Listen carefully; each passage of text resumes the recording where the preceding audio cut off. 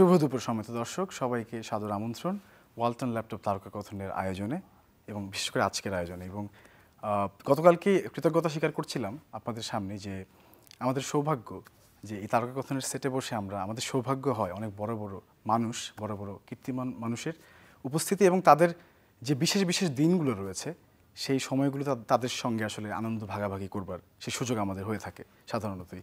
এবং গতকালকে আপনারা যারা দেখেছেন আমাদের সঙ্গে ছিলেন তারা অনেকেই জানেন যে আমরা টেলিফোনের মাধ্যমে একজন মানুষকে বলেছিলাম যে আজকে যাতে তার এই বিশেষ দিনটিতে আমাদের সঙ্গে একটু হলেও সময় তিনি কাটাতে আসেন, এবং তিনি কথা রেখেছেন। এবং আমাদের সঙ্গে আজকে যিনি রয়েছেন তার আজ জন্মদিন, অবশ্যই তিনি একজন ব্যক্তিত্ব যার সঙ্গে আমাকে যদি জিজ্ঞেস করা হয় আমি বলবো যে টেলিভিশনের পর্দায় যাকে দেখতে দেখতে দেখতে দেখতে এক পর্যায়ে মনেই হয়েছে যে তিনি আমার ঘরের কেউ। তাকে আমরা অনেক সম্মান করি, শ্রদ্ধা করি, ভালোবাসি এবং একটি পর্যায়ে আমাদের মায়ের ঠিক জায়গাটি, যেই জায়গাটিতে মা থাকেন সেই জায়গাটি, শ্রদ্ধার জায়গাটিতে তিনি বসবাস করেন। আমাদের সঙ্গে রয়েছেন আমাদের সবার প্রিয় এবং যাকে আমরা খুব রিসেন্টলি প্রচ্ছদ কন্যা হিসেবে আমরা আবিষ্কার করেছি, তাকে খুব ঝলমলে একটি প্রচ্ছদে। এবং তিনি আর কেউ নন, আর না ঘুরাই আজকে আপনাদের সামনে রয়েছেন তারকা কথনের সেটে আমাদের শ্রদ্ধার দিলারা জামান।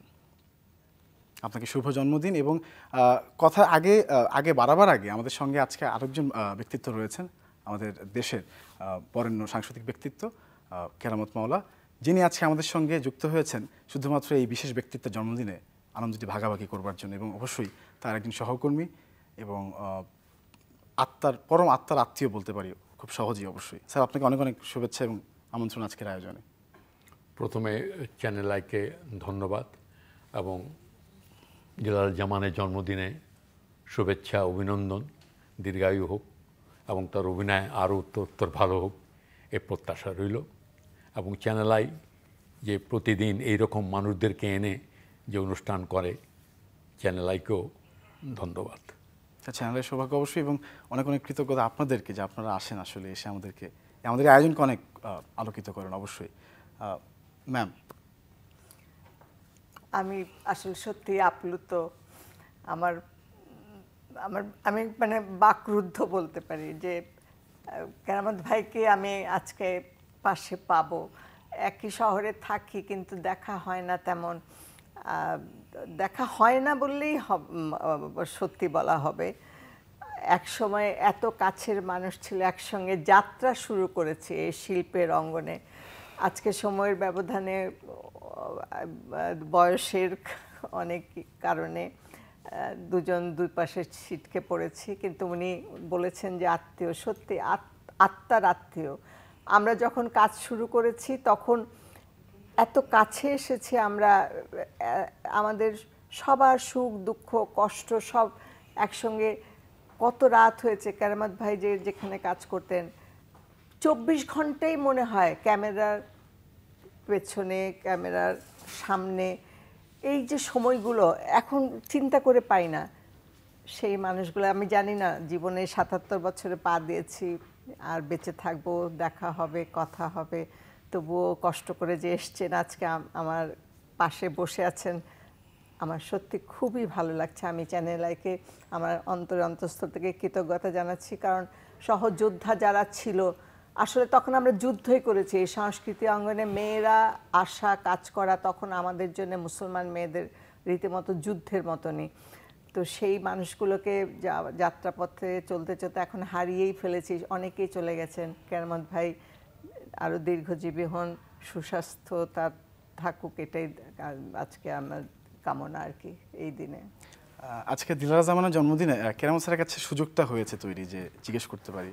আমরা জানি খুব সুন্দর সুন্দর কথা উঠে আসবে, তারপরেও তার ব্যাপারে খুব ভালো ভালো কথা শুনতে চাই আজকে, যে তার সাথে এত বড় একটা জার্নি কিভাবে পেয়েছেন ওনাকে আসলে এই মহারথীকে? আসলে ওনার সঙ্গে আমার পরিচয় শিল্প বাংলা একাডেমিতে জি একদিন দেখা, তারপর জানতে পারলাম যে আমরা দুজন অভিনয় করব নুরুল মুমিনের একটা নাটকে। তখন তো নাটক খুব কম হতো, বিশ্ববিদ্যালয়ে বেসিক নাটক হতো, কিন্তু বাংলা একাডেমি একটা নাটক করার ইচ্ছা প্রকাশ করলো এবং সেখানে নুরুল মুমিন তখনকার লেখক, বিখ্যাত লেখক, তো তিনি লিখবেন এবং পরিচালক কে ছিল বোধহয় এখন মনে নেই আমার। তো সে নাটকে আমার এবং দিলারার অভিনয় করার কথা আমাদের দুজনকে পছন্দ করলেন। আসলে তখন আমরা বিভিন্ন জায়গায় নাটক করে বেড়াতাম, দিলারা তখন নাটক করতো না। আচ্ছা, আমি তখন বিভিন্ন ইউনিভার্সিটিতে চাকরি তখন হয়নি টেলিভিশনে, তো আর্ট কলেজ থেকে পাশ করার পর বিভিন্ন ভাড়া খাটতাম, ওই বিভিন্ন হলে নাটক হতো, আমাদেরকে নিয়ে নাটক করতো। তো ওর সঙ্গে নাটক করার একটা সুযোগ হলো বাংলা একাডেমিতে, এই প্রথম তার সঙ্গে পরিচয়। এবং সেই নাটকের মধ্যে দিয়েই আমরা দুজন ভাই বোনের একটা সম্পর্ক স্থাপিত হলো। পরবর্তী জীবনে তার যাকে তিনি বিয়ে করলেন, ফখরুজ্জামান চৌধুরী, তিনি একজন লেখক, খুব নামকরা লেখক ছিলেন এবং সেই সময় তিনি অনেক লেখাও লিখতেন। কিন্তু তিনি পরবর্তীতে তার চাকরি জীবনে গিয়ে তার লেখা এবং সাহিত্য তার জীবন থেকে হারিয়ে গেল। এবং তিনি অত্যন্ত ভালো মানুষ ছিলেন। পরবর্তীতে তিনি টেলিভিশনে ডিরেক্টরের চাকরিও করেছিলেন। তো একজন সাহিত্যিক, একজন অভিনেত্রী, দুজন মিলে যা হয়, একটা নতুন এক জীবন, নতুন এক মিশ্রণ, নতুন এক সংগ্রামে তারা লিপ্ত হয়ে গেলেন, দুজন দিকে চলে গেলেন এবং এরা দুজন দিকে বিখ্যাত হয়ে গেলেন। তার অভিনয়ের ক্ষেত্রে বলি যে তার অভিনয়ের যেটা বলা দরকার আমার মনে হয়, আমি এর জন্য আজকে এসেছি বিশেষ করে, যে আজকে অনেক অভিনেতা অভিনেত্রী অভিনয় করছে। তিনি দীর্ঘদিন থেকে অভিনয় করছেন টেলিভিশনে, মঞ্চে এখন কম করেন। আমি টেলিভিশনে অভিনয় একেবারে করি না, ছেড়ে দিয়েছি, কারণ টেলিভিশনে অভিনয় এখন আর অভিনয় হয় না বলে আমি অভিনয় করি না, যার ফলে আমি মঞ্চে অভিনয় করি। কিন্তু টেলিভিশনে তার অভিনয় এক এক ধরনের অভিনয় চরিত্র আছে, বিভিন্ন ব্যক্তি আছে, বিভিন্ন প্যাটার্ন আছে, বিভিন্ন প্রকাশ আছে। যে মানুষ চরিত্রকে নিজের মধ্যে নিয়ে অভিনয় করে সেটা অভিনয় হয় না, চরিত্রকে মধ্যে গিয়ে অভিনয় করতে হয়। আমি চরিত্রের মধ্যে গিয়ে অভিনয় করলাম, আমি চরিত্রটাকে এনে আমার মধ্যে সাজিয়ে সেই চরিত্রকেই অভিনয় করলাম, আমি সেই চরিত্র সাজলাম, সেটা হচ্ছে বড় অভিনেতা। এবং সেই কথায় চরিত্রের কথা যেহেতু এসছে স্যার, আমি একটা কথা যুক্ত করতে চাই যে আমরা আমাদের প্রিয় দিলারা জামানকে অনেক ধরনের মায়ের চরিত্র দেখেছি, নানান চরিত্র নানান ভাবে করেন, একঘেয়েমি মনে হয় না। অনেক শিল্পীকে দেখবেন আপনি একঘেয়েমি মনে হচ্ছে, যে আর দেখতে দেখতে দেখতে টেলিভিশনে বোর হয়ে যায়, কিন্তু দিলারা জামানকে দেখলে পরে বোর হয় না, লোকে দেখতে এখনো পছন্দ করে। কিন্তু টেলিভিশন কিছু লোককে ছুঁড়ে ফেলে দেয়, কখনো রাগিমা, কখনো মায়াবতী মা, কখনো মানে নানির চরিত্র পেয়েছে, নানান চরিত্র পেয়েছে, এক এক রকম এক এক অভিনয়। তিনি অভিনয়কে নিজের মধ্যে আনেন না, যে আমি দিলারা জামান অভিনয় করছি তা তিনি করেন না, তিনি চরিত্রের মধ্যে গিয়ে অভিনয় করেন। আমি ওই চরিত্রটা করছি, ওই চরিত্রের ভঙ্গি, ওই চরিত্রের বিকাশ, ওই চরিত্রের চিন্তা, ওই চরিত্রের হাঁটা, ওই চরিত্রের মানে সমস্ত কিছু মিলিয়ে ওই চরিত্র তৈরি করা একমাত্র আমি শিল্পী হিসাবে দিলারা জামানকে খুঁজে পাই। এবং এর জন্য আমি বাংলাদেশে যারা অভিনয় করছেন এখন এই বয়সে, তাদের মধ্যে শ্রেষ্ঠ অভিনেত্রী যদি বলা হয়, শ্রেষ্ঠ মায়ের পাঠে যদি কিছু বলা হয়, তাহলে দিলারা জামান তাদের মধ্যে অন্যতম এবং শ্রেষ্ঠ। আসলে কেরামত ভাইয়ের কথা ধরে বলি, এই যে চরিত্রগুলো করি, এরা আমার মনে হয় আমার সন্তানকে যেমন ভালোবাসি, এই চরিত্রগুলো আমার সন্তানের মতো।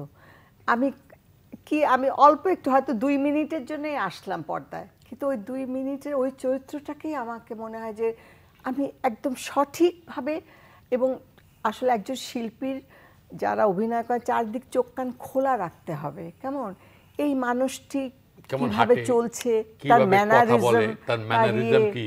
হ্যাঁ, আমি বিনয়ের সঙ্গে বলছি, এখন অনেকেই অভিনয় করে, অনেক বেশি জানে, তারা অনেক শিখে জেনে তারপরে এসছে পর্দায়, কিন্তু আমাদের সময় এত সুযোগ ছিলই না বলতে গেলে, কেমন।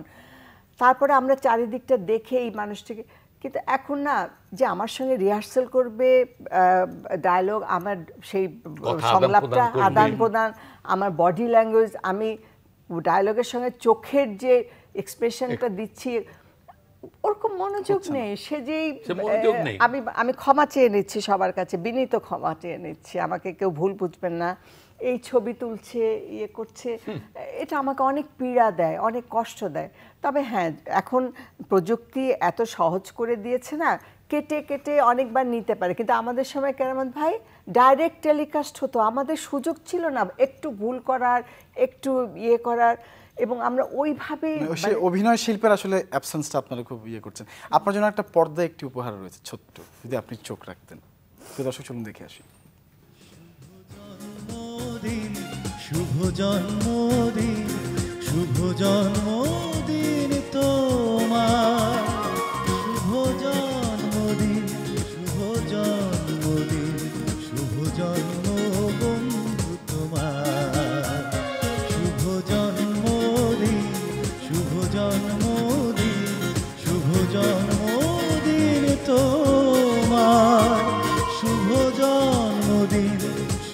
জন্মদিন, শুভ জন্ম বন্ধু তোমার, লা লা লা লা। সবাই যে এত প্রশংসা করে, এত করে, কোনোদিন বলে না যে খুব ভালো হয়েছে বা এটা বা ওটা, খালি একমাত্র মনোযোগ দিয়ে দেখেছে হয়তো ওই গোধূলি বেলায় ওই একটা আনিসুল হক ভাইয়ের কাজ করেছিলাম, সেই প্রত্যেকটা এমনিতে খেলা আমার কত নাটক হচ্ছে, উনি ওনার খেলা ক্রিকেট ওইটা নিয়ে, আমি বলি একবার দেখেছি, আবার এটা কি দেখছো, বলকি এটা তো পুরানো খেলা, বলকি না তাও দেখতে অনেক ভালো লাগে। উনি তো ওনার ঘরে ওনার খাবার টেবিলে বসে আলাদা টিভি দেখে, আমি তো আমার রুমে বসে আলাদা টিভি দেখি। আচ্ছা, আপনার কি এটা হচ্ছে আপনার জন্য। হ্যাঁ, আমরা একটা সারপ্রাইজ দিতে চাচ্ছিলাম, এত অভিযোগ করা হচ্ছিল, জুনিয়র বাসায় বসে থাকতে পারলেন না, উনি চলে এসেছেন। আসসালামু আলাইকুম। সে তো কোথায় আজিজ সুপার মার্কেটে যাবে। শুভ জন্মদিন, শুভ জন্মদিন তোমার, শুভ জন্মদিন, শুভ জন্ম। অনেক স্মৃতি আমরা দেখলাম। শ্রদ্ধেয় ফখরুজ্জামান চৌধুরীর একটি ফুটেজ আমরা দেখলাম সেখানে। জি, তার কথা ম্যাম কিভাবে আজকে আপনি জন্মদিনে স্মরণ করবেন? এই 5 বছরে পূর্বে উনি চলে গেছেন আমার জীবন থেকে, আর আমি এটা নির্দ্বিধায় বলতে পারি যে উনি যদি আমার জীবনে না আসতেন তাহলে আজকে আমার দিলারা জামান হয়ে ওঠা উঠত না। প্রথম দিকে নাটক যখন করেছি এরকম সিস্টেমেটিক কিছু ছিল না, তো নাটক স্কুল চাকরি করতাম, সেখান থেকে চলে গেছি নাটক করতে, ফিরে এসেছি রাত্রে প্রায় 4টা বাজে, এসে গোসল করে ফজরে আজান দিয়েছেন, নামাজ পড়ে শুয়েছি, উনি আবার মনে 7টায় উঠিয়ে দিয়েছেন, ওঠো তোমাকে স্কুলের সময় হয়ে গেছে, স্কুলে যাবে। এবং অনেক দিন ফিরে এসে দেখেছি ঘরে বেল দিলে মেয়েরা জেগে যাবে ঘুম থেকে, সকালে ওদের ইউনিভার্সিটি আছে, ক্লাস আছে, উনি পড়তে পড়তে খাবার টেবিলে মাথা দিয়ে শুয়ে ঘুমিয়ে গেছেন, আমি দরজা আস্তে আস্তে টোকা দিয়েছি, উনি উঠে দরজা খুলে দিয়েছেন। এইভাবে উনি আমাকে আমার পাশে ছিলেন, সাহস জুগিয়েছেন। আজকে উনি নাই, সবাইকে চলে যেতে হয়, বিরাট একটা শূন্যতা আমার জীবনে। তারপরে তিনি ছিলেন একটা মানুষ, তিনি আছেন অবশ্যই। এবং প্র্যাকটিক্যালি ম্যাম আপনার এত ভক্ত, এত এত মানুষ আপনাকে ভালোবাসে, যে বলছিলাম যে সে ঘরের মানুষটি, এরকমটাই আসলে মনে হয়। আপনি যে বললেন যে সেভাবে আপনি আসলে চরিত্রটাকে সেভাবে ফুটিয়ে তোলার চেষ্টা করেন, আমরা কিন্তু সেভাবেই আপনাকে ভালোবাসি। এবং একজন মানুষ আছেন এই মুহূর্তে টেলিফোনে, দর্শক আমরা তার ফোনটি নিব। হ্যালো, শুভ দুপুর। হ্যালো হ্যালো হ্যালো, শুভ দুপুর, আপনি কি শুনতে পাচ্ছেন? হ্যাঁ হ্যাঁ শুনতে পাচ্ছি। জি বলুন, শুনছেন? হ্যালো জি, দিলারা খালা, আমাদের সঙ্গে রয়েছেন মনিরা ইউসুফ মিমি। মেবি জি বলুন, শুনছেন। খালার প্রতি অনেক ভালোবাসা, অনেক কৃতজ্ঞতা থাকার একটা কারণ আছে, কারণ আমার একটু আগে বিয়ে হয়ে যায়, আমার বাচ্চাটা হয়ে যায়, এক রকমের নাটক থেকে আমি দূরে সরে গিয়েছিলাম। এই আমার বাচ্চাটার মাত্র 7 মাস বয়স না 10 মাস, আমার ঠিক মনে নেই, এরকমই খালা আমাকে নিজের দায়িত্বে সেই খালুর লেখা নাটক করতে সিলেটে নিয়ে গেলেন। এটা আমার স্মরণীয় দিন। এবং আমার তখন বিটিভির নাটকের শুটিং শুক্রবার হতো না, আমার জন্য সেই স্যাক্রিফাইসটা করেছিলেন, এটা আমি জীবনে ভুলবো না। আর সে খালা আমার মায়ের মতো, সুযোগ সময় পেলে একটু ফোন করে খবর নেই, যতটা করা উচিত ততটা আসলে করি না। খালা মাফ করে দিবেন। আপনি ভালো থাকুন, সুস্থ থাকুন, আপনাকে দেখে আমরা অনুপ্রাণিত। আপনার জন্য অনেক অনেক শুভকামনা। ভালো থেকো মা, অনেক দোয়া করি, তোমরা আছো বলেই আমি এখনো বেঁচে আছি, কাজ করছি, ইনশাআল্লাহ প্রেরণা পাচ্ছি। আপনি ভালো থাকবেন, সবসময় ভালো থাকবেন। এরকম অনেক টেলিফোন আসলে অপেক্ষায় রয়েছে, আমরা হয়তো কানেকশনটা দিতে পারবো না, সেই জন্য দুঃখিত। কিভাবে আসলে জন্মদিনটি এই ইদানিং যদি জিজ্ঞেস করি যে এবার আসলে কিভাবে সেলিব্রেট করলেন ম্যাম? আসলে জন্মদিন তো আমাদের ওরকম না, এই আপনি না চাইলেও অনেকে তো করতে অবশ্যই চায়। জন্মদিনে আসলে মনে হয় কি একটা বছর শেষ হয়ে গেল জীবন থেকে, শেষ, আবার এগিয়ে যাচ্ছি মৃত্যুর দিকে। তো এবার আমি জানি যে রাত্রে 12টা, আজকে আর কি রাত 12, আমার মেয়েরা দূর দেশে থাকে, ওরা এখন ওদের তো রাত 12টায় ফোন দিবে দুপুর, যে তোমার হ্যাপি বার্থডে। তার আগেই আমার যে ছেলেটি থাকে আমার কাছে, আমার ছেলে আশিক, তো ও আমি জানি আজকে ওদেরকে একটু নিয়ে বাইরেটারে খাবো, হ্যাপি বার্থডে, সকাল ঘুম থেকে উঠে পড়বে। কিন্তু রাত্রেই দেখি কি আমার আরেকটা নতুন নাতি হয়েছে, অনিক। সে রাজশাহী থেকে নতুন, এখন দাদিমা করে, রোজই ফোন করে খবর নিবে দুনিয়ার ওদের গাছের আম, কলা, তারপরে ওর মা সব বয়ম ভরে সব আচার বানিয়েছে, কি এত বড় এক বোচকা নিয়ে কালকে এসে হাজির। তো ওরা সব বের হয়ে গেছে রাত্রে 10টার দিকে, দেখি সব ফুলের তোরা, আরেকটি ছেলে আছে হিরো, আমার ওই ছেলের বন্ধু আশিকের, সব এনে আমাকে হ্যাপি বার্থডে। আমি কি হ্যাপি বার্থডে তো এখন আর আসেনি, রাত্রে 12টার সময় হবে, না এখন কেক কাটতে হবে তাড়াতাড়ি করে। আমার বেআইন, আমার ছোটো মেয়ের শাশুড়ি, উনি আমাকে শাড়িটা দিয়েছিলেন, এটা পরে সেজে তারপরে এসে কেক কাটলাম, খেলো টেলো ওরা। তো এইভাবেই জন্মদিন শুরু হয়ে গেল। তারপরে আমার বড় মেয়ে, ছোট মেয়ে ফোন করেছে আমেরিকা থেকে, আর সবাই SMS পাঠাচ্ছে। আসলে মানুষের এত ভালোবাসা। আমি কবির কথাই বলি, সেই হোক মোর পরিচয়, আমি তোমাদেরই লোক। এবং শুধুমাত্র আমাদের না, আমাদের ভালোবাসার, আমাদের শ্রদ্ধার, আমাদের অত্যন্ত আপন একজন মানুষ আপনি অবশ্যই। এবং কেরামত স্যারের কাছে একটু আসবো, যে এই যে এত কথা হচ্ছে, এত স্মৃতিচারণ হচ্ছে, নিশ্চয়ই অনেক কিছু বলার আপনারও রয়েছে। আমি নীরবে শুনছি এই কারণে যে জীবনে একটা মানুষ শিক্ষকতা করেছেন, অভিনয় করেছেন, তার 2 মেয়ে এখন বিদেশে এবং দুজনই শিক্ষিতা, একজন ডাক্তার, একজন স্বামী খুব ভালো লেখক ছিলেন, সাহিত্যিক ছিলেন, ভালো চাকরি করেছেন। সেটা তো একটা দিক গেল। আজকের যে দিক নিয়ে তার আলোচনা, যে তারকা কথন, যে আমি বারবার একটা কথা বলতে চাই, যে বাংলাদেশে এখন যারা অভিনয় করছে এই মায়ের চরিত্র বা খালার চরিত্র, তার মধ্যে শ্রেষ্ঠ অভিনেত্রী, কিন্তু তার একটা পুরস্কার বা সম্মান সরকারের কাছ থেকে তার পাওয়া উচিত। এবং তার সরকারের উচিত যে যারা যে সমস্ত শিল্পীরা এখন অভিনয় করছে, বয়স হয়ে গেছে, তাদেরকেও একটু অনুদান দেওয়া উচিত, বা তাদেরও কিছু সাহায্য করা উচিত, বা যাতে সংস্কৃতির বিকাশ না ঘটলে, সংস্কৃতির চর্চা যদি না হলে এদেশের সংস্কৃতি যদি নিজের মনে, নিজের রীতির মধ্যে দিয়ে প্রকাশ না ঘটে মানুষের মধ্যে, তাহলে রাজনীতি কোনো কাজ দেয় না। রাজনীতির সঙ্গে সংস্কৃতি জড়িত থাকে। আমি সরকারের কাছে অনুরোধ করব, আপনারা রাজনীতির সঙ্গে সংস্কৃতির বিকাশ ঘটাতে চেষ্টা করেন। সংস্কৃতির বিকাশ ঘটলে রাজনীতির বিকাশ ঘটবে। আমাদের মতো শিল্পীরা যারা এখন বয়স হয়ে গেছে, যারা জীবনে অনেক কিছু দিয়ে গেছে, অনেকভাবে দিয়ে যাচ্ছেন, তাদের মূল্যায়ন হবে। এই মূল্যায়নটা সরকার, আপনি এই অনুদান বাড়িয়ে দিয়ে, যে মানে এই অনুদান, যে চর্চা করার সুযোগ, চর্চা করার সংস্কৃতির ক্ষেত্রে যে অনুদান দিয়েছেন, সে অনুদানটা অনেক কম। আমি এখান থেকে মাননীয় প্রধানমন্ত্রীকে অনুরোধ করব যে আমাদের জন্য যে অনুদানটা দিয়েছেন আপনি, সে অনুদানটা আপনি একটু বৃদ্ধি করবেন, এই প্রত্যাশা আপনার প্রতি রইল। অবশ্যই আপনার বার্তাটি নিশ্চয়ই পৌঁছে যাবেন। এবং আরেকটি দর্শক আছেন আমাদের সঙ্গে, আমরা ফোনটা নিয়ে আসি। শুভ দুপুর, কে আছেন আমাদের সঙ্গে? ছোট্ট করে বলবেন, আমাদের হাতে সময় খুব কম। ওয়ালাইকুম আসসালাম। আমি একটু দিলারা আন্টির সঙ্গে কথা বলতে চাই। জীবনে একটু ছোট্ট করে বলবেন, আমাদের হাতে সময় খুব কম। আর আমি দিলারা আন্টিকে বলতে চাচ্ছি আসসালামু আলাইকুম, এবং আপনাকে জন্মদিনের শুভেচ্ছা জানাচ্ছি।